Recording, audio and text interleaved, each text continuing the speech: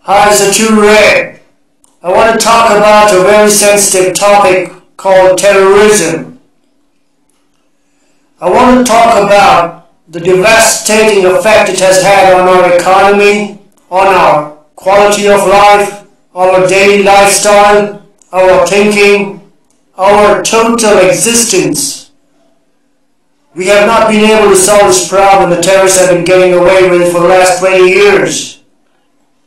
There's millions of people fighting this problem, millions of military officials, defense personnel, police, politicians, yet the terrorists get away with it. This shows that those tackling the situation are not qualified to deal with this situation. It's a long time for a problem like terrorism now to be solved. You would expect it to be solved in a couple of years, but 20 years is a very long time. So, I request those who want to act like fake heroes out there to hand over the problem to qualified people, to perfect people who can solve the problem. It's become a joke. It's become a business of all defense personnel, politicians, police, and the terrorists. It's like they're just investing in armaments. 50% goes to terrorists, 50% goes to the military. And then they shoot at each other and get away with it. We need a problem to be solved. We don't need fun on television. We don't need fun on social media. It's not an entertainment. We cannot and we do not know what's going to happen tomorrow.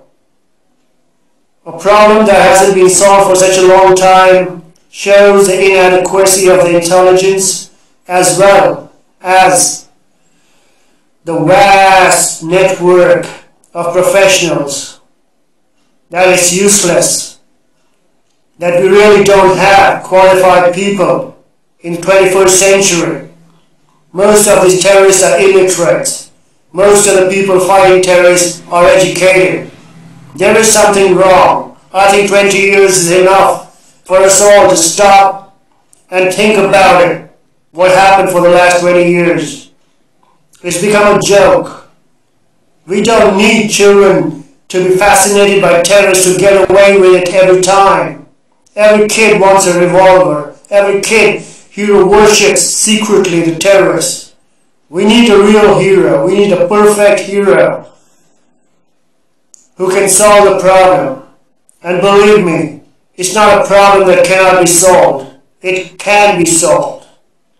I don't want to talk more about this. The more I talk about it, the more I think about it, the more angry I get. So here goes.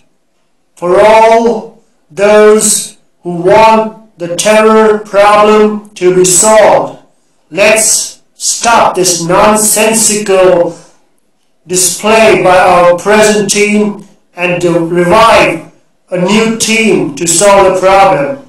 That includes children. Ask the children to come out and help in discussing how to solve the problem. After all, it's the children's planet tomorrow. You and me just got a couple of years more. Let the children inherit a planet of God, where God wins, where God had victory, not a planet of devils. Atoolred, signing out.